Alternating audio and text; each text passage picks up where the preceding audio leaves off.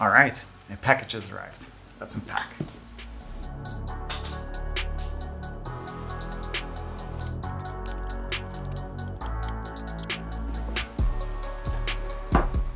This is the Einstar Vega, an all-in-one 3D scanner. Einstar is a brand from Shining 3D, and they contacted me to check whether or not I'd like to do a couple of projects with them.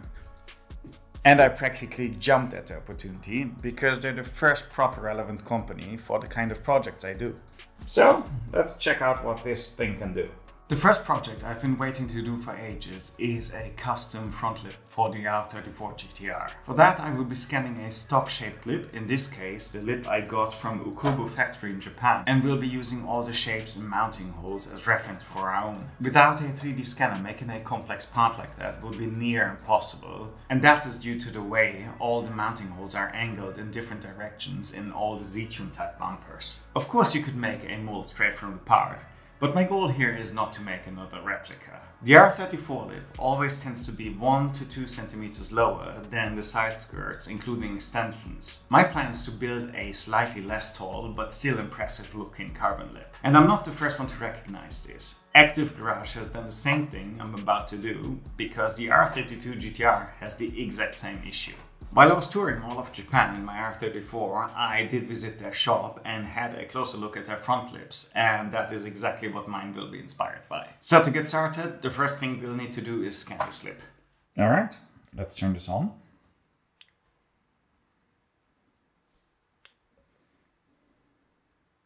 So, there's two scanning modes. The HD mode is for smaller objects, where you need all the fine details and high quality. And the fast mode, which I'll be using here, is for things that are slightly larger, like our lip here. There's all sorts of options that you can go through and adjust, but we'll leave everything on default for now and have a look how it works out and adjust if we need.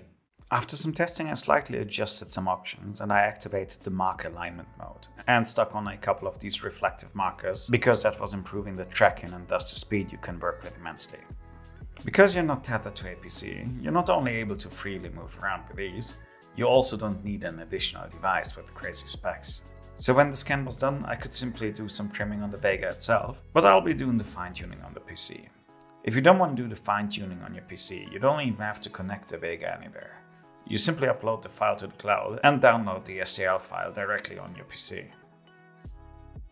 I, however, opted to do some more adjusting on the PC within the Vega's own application, StarVision.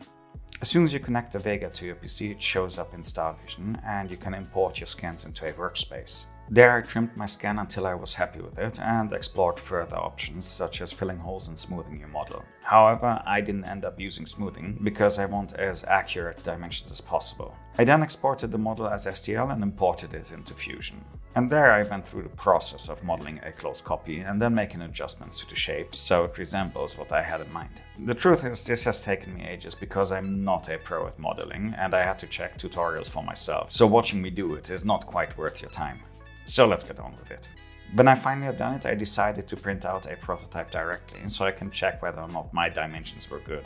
I split the model into 6 parts and popped it onto my Neptune 4 Max. And 24 hours later, when all the parts were done, I had to just assemble it. The way I'm going to combine these is add some tape on one side, then do some plastic welding on the other side, and remove the tape and add some meshes into the plastic.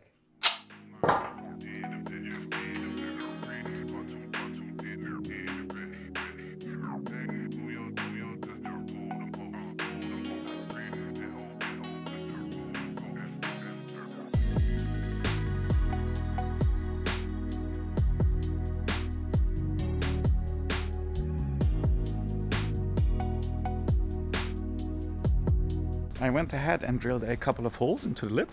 So next I'm going to put on the Z-Tune bumper and then I can check whether or not I have to change and adjust some things before printing the mold itself.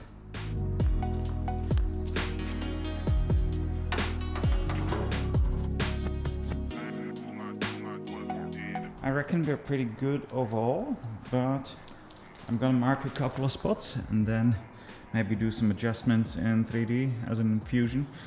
And then I'll get on printing the mold. Let's do it. I sat down again, made some modifications, and split the mold I made of the improved model also into 6 parts. Next, I brought all the parts into AutoSlicer, and after changing to a 0.8mm nozzle on my 3D printer, I went with these settings. 0.4mm layer height, 4 wall loops, and 15% infill. I threw all the models on the 3D printer, and it took over 3 days to print out all the bits. I've got all parts laid out now, and next I gotta prepare and assemble them. What I'm gonna do is I'm gonna sand each surface that is gonna be glued to one another with some 60 or 80 grit. And then I'm also gonna quickly 3D print some pegs for which I made some holes in each of the sides. And those are actually 3D printing here right now.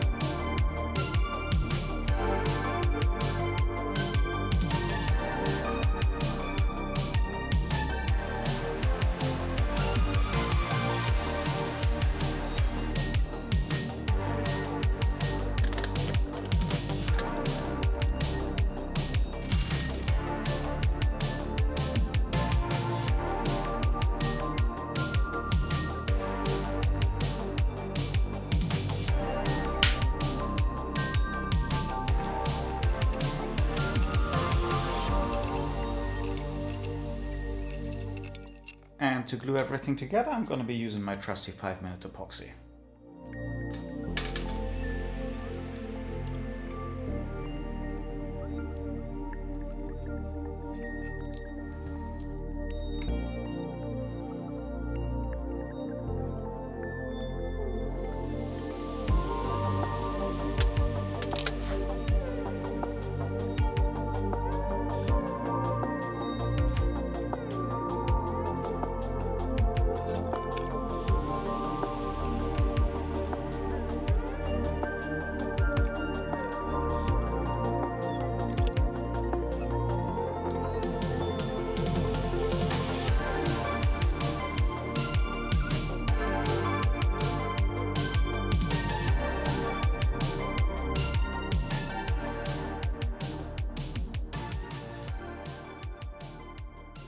The plan is to lay the carbon straight into the 3D printed mold. For a one-time occasion, I believe that should be good enough, as I'm gonna top coat the part anyway after the molding. But before getting started, I'm gonna prep the mold first.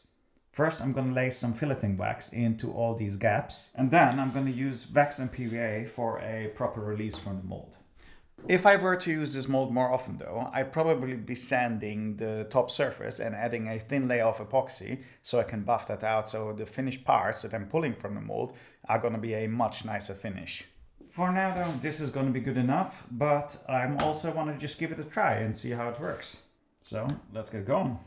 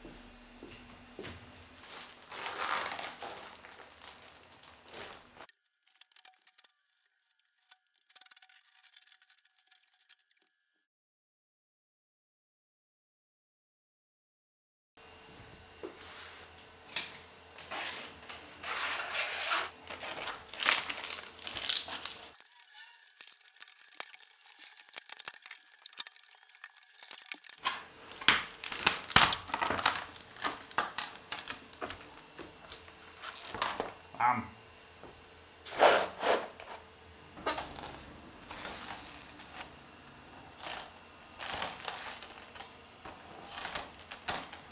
Okay, I pulled the lip out of the mold and cleaned it up, as well as scuffed it up with a Scotch-Brite pad. There's some bridging visible due to the wet layup I've done, but I believe with the top coats I'm going to be doing next, it's going to be looking fine. I also really like having this flange around it, because it means I can flip it around and close it up from the bottom side with a flat piece of carbon, for example, or even leave a lip on the front side when it's done for an even more aggressive look. But yeah, that's it. I'll give it a resin top coat right now, and maybe even coat it black to hide the imperfections in the carbon. And then I'll cut right to the finished part for you to check out. I do hope you enjoyed this, because I'll be doing quite a few more cool parts like this in the upcoming videos to show you even more of what the Einstar Vega is capable of. Without it, I wouldn't have been able to make this, and I can't wait to do more awesome projects. If you're interested in the scan itself, I'll be uploading the STL file for you to play around with, in case you want to build a R34 lip yourself.